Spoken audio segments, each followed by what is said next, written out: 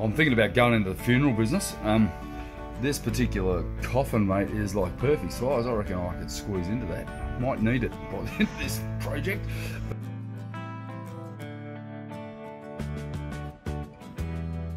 That noise you can hear in the background is my router and my scarfing jig, and Ed and Deb are here from San Francisco scarfing away out there, and I'm bloody happy to hear someone else doing that because that's a bugger of a job.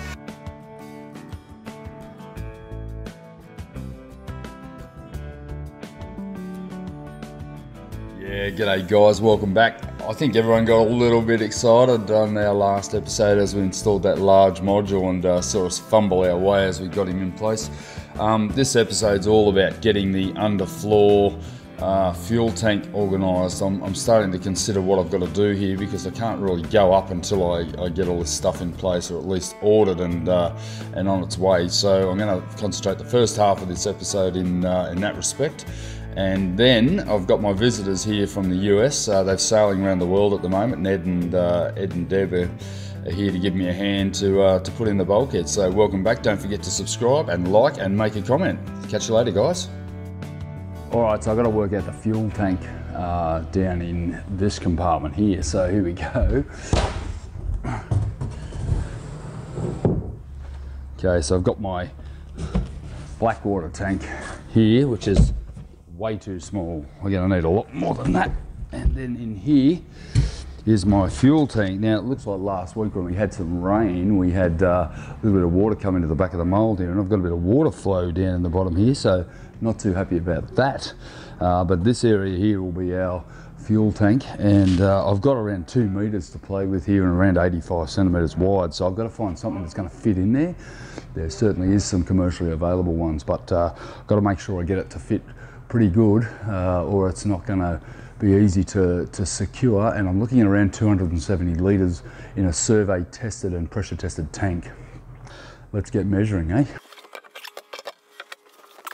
The issue I've got here is right down in the bottom here I've got no foam, and then I've got foam here, so I've got to make sure that I can secure this in place with some blocking and then subsequent strapping and probably stainless steel ties to hold it in place, because 270 litres, you're looking at close to 300 kilos including the tank. Very important that it's secured down there in the event of movement of the boat. Now they have baffles in them. This cavity I have here is pretty much exactly 2 metres long, so I have workable space of 1980 millimetres, so 1980. I have a width of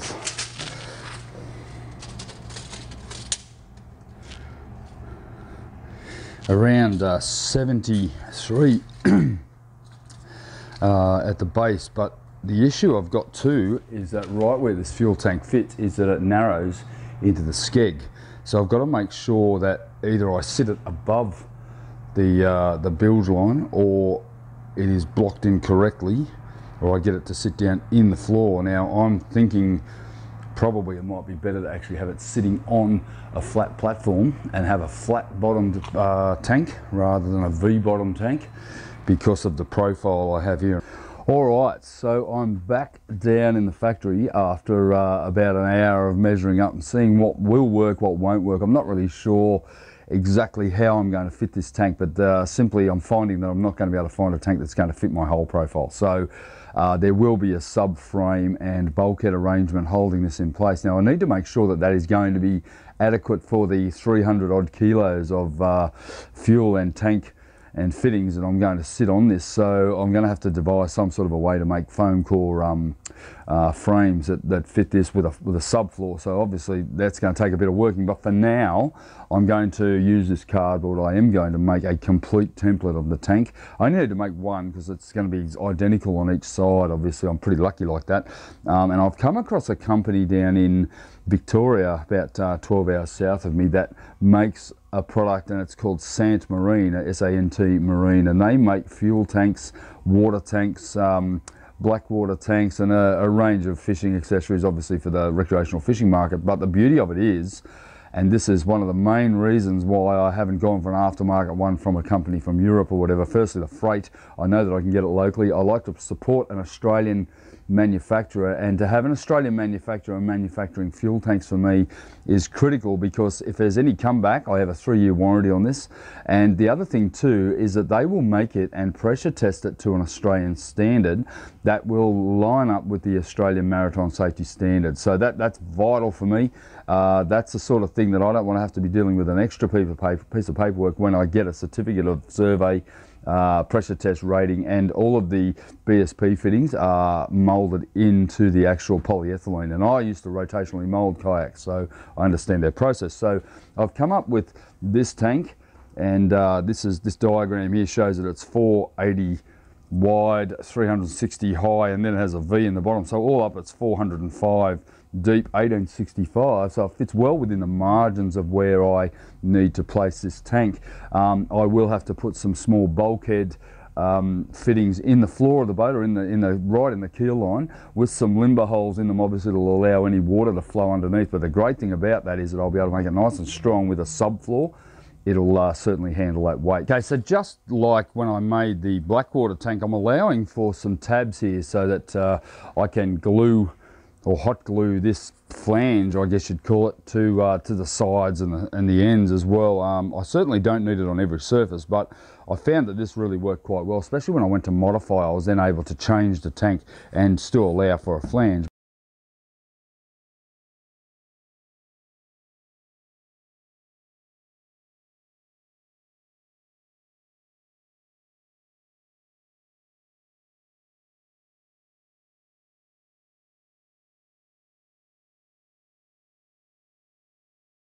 Okay, so I've finished my, Jesus, it looks like a coffin.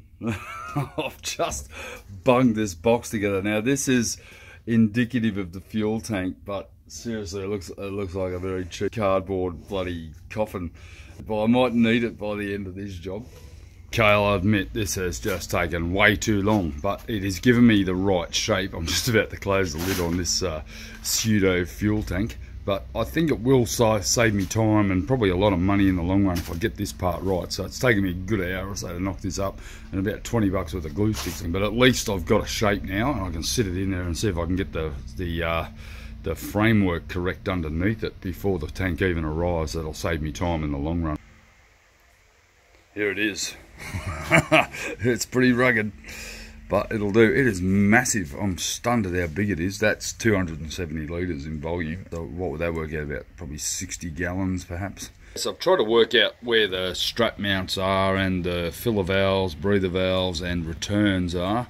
Might have a bit of an issue with this one here. I'm going to talk to them and see if I can get them placed up that other end, because this particular end here is where I want all of the lines and valves and the like. So not sure whether that's possible. Might have to run some hoses from down in here, and that's going to mean I'm going to need access under the head, which is going to be a problem, but I'll deal with that when I come to it. Pretty much this is the only tank I can get, so I'm going to either that or I'll get one custom made.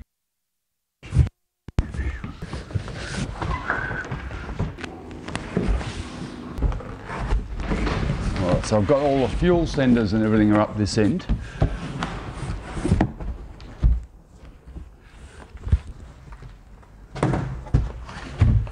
Oh, that's going to be fine. That's perfect. Alright.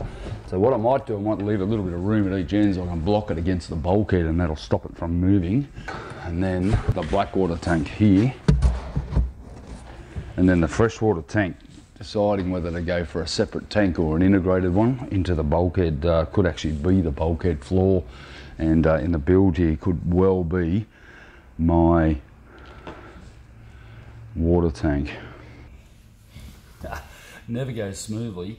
Just realised that I'm about that much shorter on this side because of this stair unit, so I might have to change the bulkhead arrangement on this side because of the fuel tank. So yeah, it's never easy.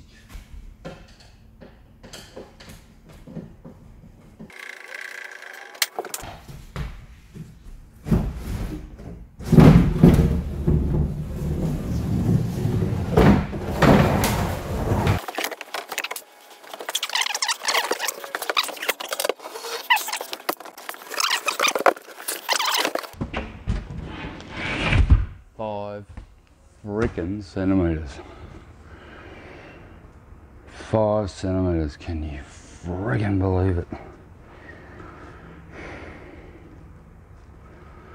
Wow. What a downer. That sucks. That truly sucks, because that tank has to go there. There's only one thing for it. This is the only bulkhead I can move. I can physically move this bulkhead. I'm going to order the tanks and sort this out a bit later, but that is very, very frustrating. Very, very frustrating. Okay. Good job I found it though, before I glass that bulkhead in. That noise you can hear in the background is my router and my scarfing jig, and Ed and Deb are here from San Francisco that I've shown you just earlier, scarfing away out there, and I'm bloody happy to hear someone else doing that, because that's a bugger of a job. It's a long process and it's very tedious, but you know, it has to be done. It's just part of building a boat, and I'm happy if he's happy to do it. I'm happy to let him do it for sure. We've got Ed working on the scarfing jig here today. Pretty easy.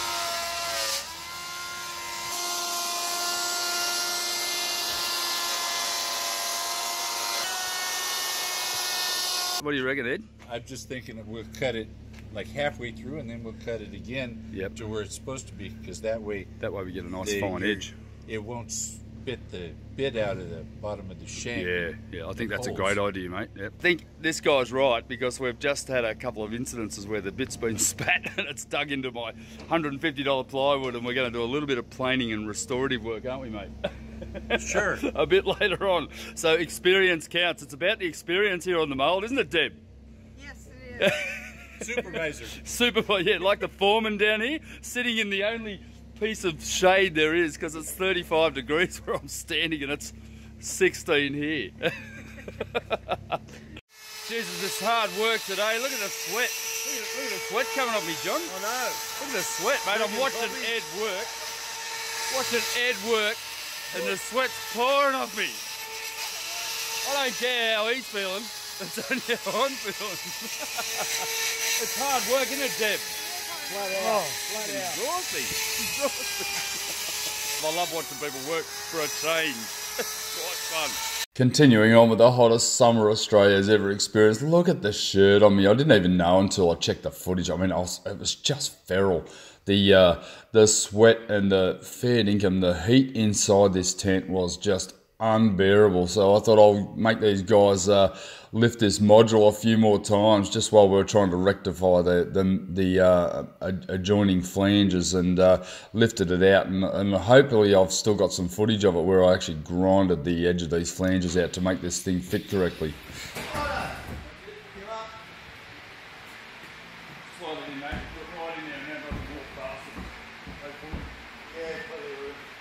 Oh, you're filming? Yeah, we got to get out his cardboard tanks. He's going to upgrade them to plastic here pretty soon. So the fuel doesn't melt. Yeah. Melt the cardboard. And this piece is heavy, mate. You're right. I'm okay here. Can we sit it up on the wall? Yeah. Yeah, that saves me from having to get it. Yes, it will. I can hold it. Pull that tank out, son. Still like my fuel tank?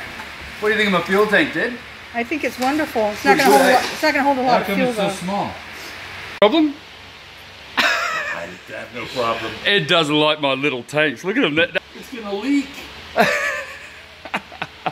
You just have to use the sails. Forget the engines. These guys are loving this. They're just winding up an Aussie here. He's winding me up, and I've gone for an off-the-shelf polyethylene tanks, and he's complaining a bit. I reckon I got a small tank. That's a lot of fuel, brother.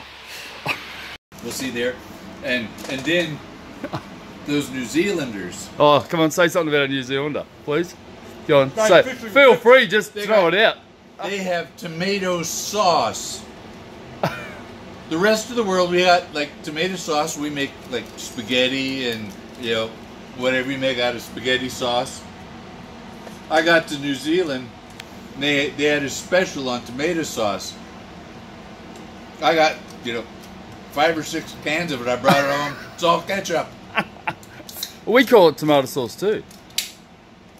No, here you can go to the store. You and can it says buy tomato ketchup. Sauce, You and can you buy can get ketchup, tomato yes, you sauce. Yeah. And it's like real tomato sauce. Yeah, it is a Yes. Kiwi thing. We'll say it out loud. It's a Kiwi thing.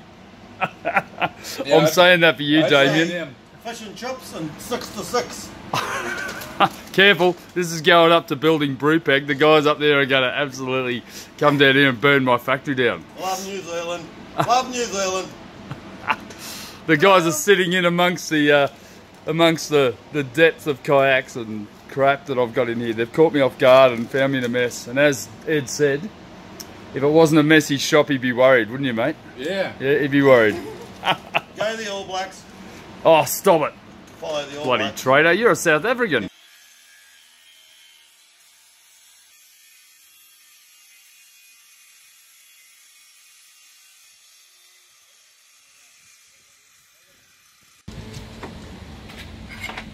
It's very scientific. Boys play with their toys.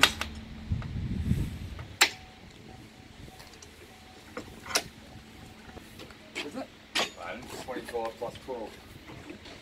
25 plus 12 is 37. It's Is that not close? 3.8. One Actually, and 3.75. Yeah. 1 and 5/8, I guess you'd call it.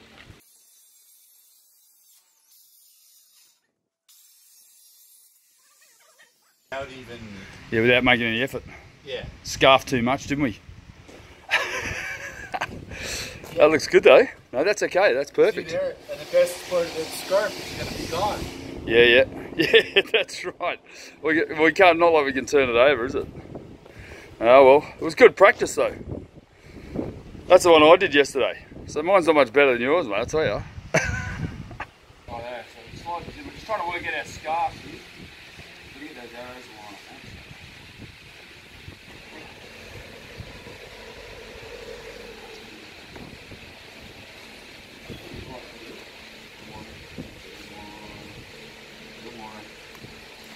Let's go on up with that. Yep. These two lines are together. That is fine. We are marking it out. Getting ready to trim it down. This is our forward bulkhead. Looking pretty good. All scarfed. Ready for a bit of trimming. Taking up the old driveway. Good stuff. Alright. There's a lot of time spent doing that extra 4 foot of scarf there, buddy. And it was perfect too. It's the best bit of scarf in the whole job. We're gonna cut it off.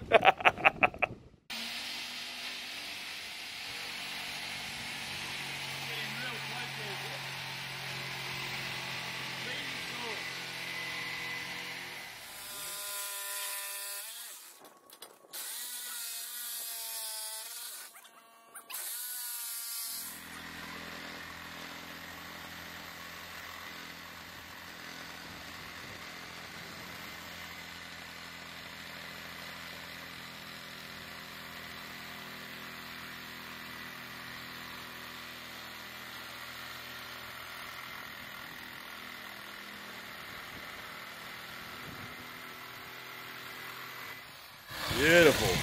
How's that? Look at that. We can make a boomerang out of that last piece. Sure. Have you ever made a boomerang? Yeah. That's how we do it. We scarf it. Oh yeah. It has a scarfed wing. On me. Yeah. You scarf one side and the other side has like a wing tip. So you got a scarf on one and that's why it works, because that's why it comes back.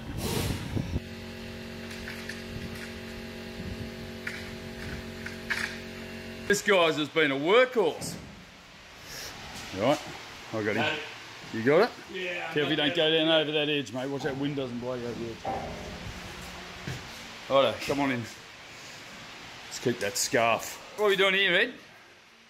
We are gluing it together. We're gonna tab this thing in place. We're gonna epoxy this bulkhead together, but Ed's masking it so that we don't end up contaminating it with epoxy on the outer face, because that's then going to be sheathed in glass with probably polyester or probably vinyl ester actually. I'll get into it. And that's the plan, but it's fitting perfectly. We've got these scarves. The little scarf is a little bit out. We're not going to make any excuses, but we've got We've got at least 8 to 1, but that's what we're after. And I'll just sand that flat once that comes time. This is a really thick epoxy. It's like a filler as well, called Bond Fast. Almost like jelly, like. Yeah, that's right. Yeah. That's That's about half of it. What? That's about half of that. That's about half. I reckon that'd be probably enough. But epoxy is nice because it'll go over anything. And yeah, and it lasts. This smells like, this smells like bad gasoline or something. Always does. Always does, right? Yeah. And some of it's not that stinky. No, it's not like our stuff. It's not like the stuff I use, mate. Ooh. Mate, you should have been in here when I jumped over it. Oh, that's Just a little bit of butter on it, right? Yeah, let's butter it up.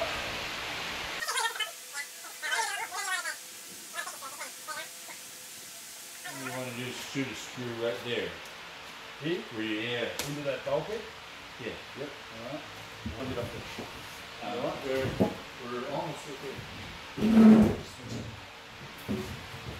all falling apart, mate. Just a one piece. Yeah. We're okay. I won't sit this in, just straighten. Can you get that all straightened up? Probably took a bit of a chance leaving that up there. It's all going to fall apart. We're okay. We're okay. Alright. As long as I can get flush against those uprights.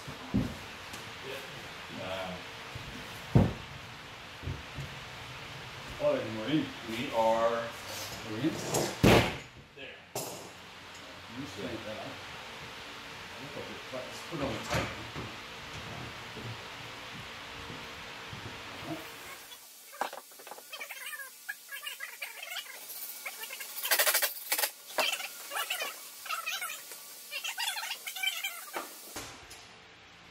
Alright, so we're going to screw it together with a 4x2 on the other side. Okay. Right there? Yeah, tighten it down. The clamp? The clamp. Where's that? That Stick is. to it or not? That is good. Is that going to stick to the wood? Shouldn't. Can you put a... No. Can you just stick No, because the joint. Get that epoxy a little way. Yeah, the joint is actually here. So I'm not. We've got it.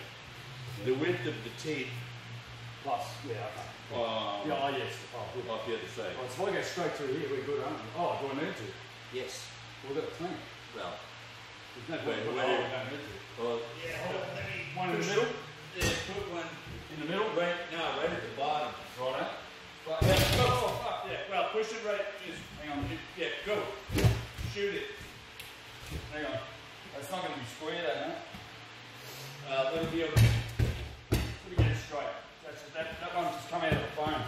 Okay. Well, kick the very bottom forward. On it. A little more. There you go. You're squaring it. So how far down? As low as you can get on it. Alright. Oh, the 4x2 is all the way down there, is it? Yes. Alright. Here we go. Right, you go up, cut it. Yeah. These beautiful scarves here with epoxy. What's that storm room there? It's thunderstorm. You might be able to do that. Oh, well. Let's start with a little bit.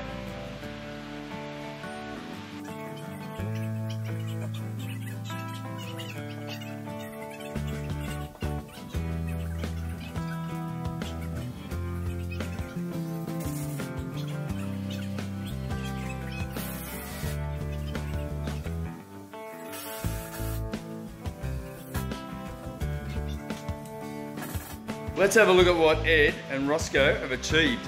Look at this. Done our forward bulkhead. Pretty much 3/4 of the way across. I think that's a great day's work, mate. Outstanding. Look at that. Shall we remove the masking tape or I'll leave it? I think I'll leave it. I'll just sand it off. Yeah. Brilliant. Brilliant effort, mate. Brilliant. Now you can't get out.